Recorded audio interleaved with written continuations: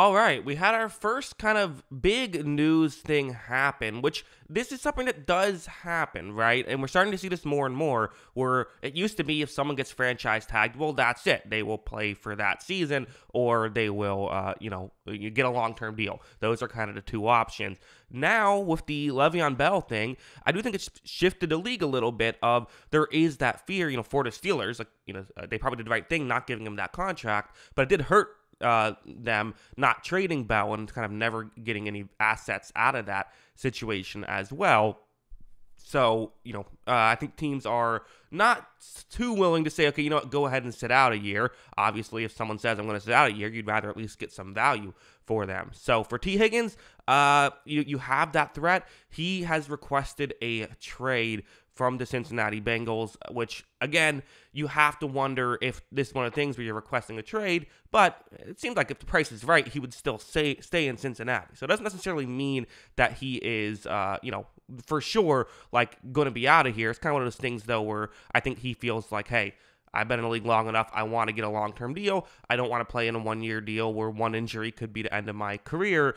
So I'm going to, kind of threaten to sit out unless you either pay me or just trade me to a place who will pay me, which, again, I know some people will say, hey, why would you want to leave Cincinnati? It's a great situation. You have a great quarterback. Well, I think if it's millions of dollars difference, that's why, right? And potentially even like tens of millions of dollars, if he gets injured this season and maybe doesn't get the deal he wants, or just maybe he has a bad year and can't get the deal that he quite wants.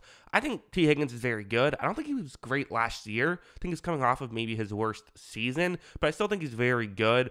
And the question with T. Higgins is, I think a lot of people kind of wonder, is he a true number one wide receiver? Because we've seen him be in a great number two wide receiver for his career, where most of his career has been as, kind of the Robin to Jamar Chase's Batman. And I think the question is, can he kind of carry a receiving core on his own? And that we really don't know. We've seen some glimpses of it, and I think he's looked good when he's had kind of his opportunities to do, those kind of things. It's just a question of how good can he be in a long-term situation as a team's number one.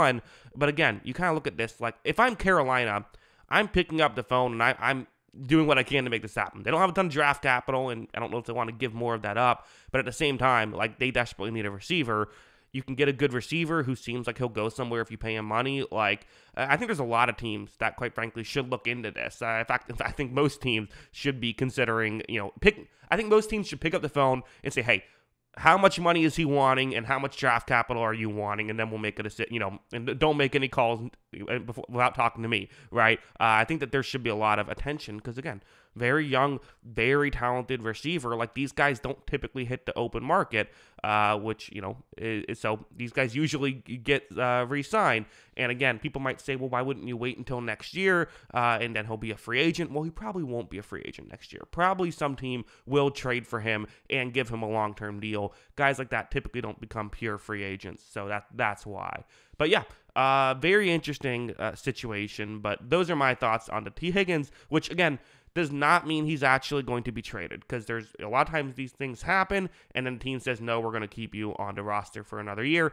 That is something that happens, the team gives him the long-term deal is what I mean to say. So I could see that happening, but yeah, we'll see. Those are my thoughts on all of that. What are your thoughts? Let me know in the comments below. Always love hearing from you. And of course, as always, thanks for watching.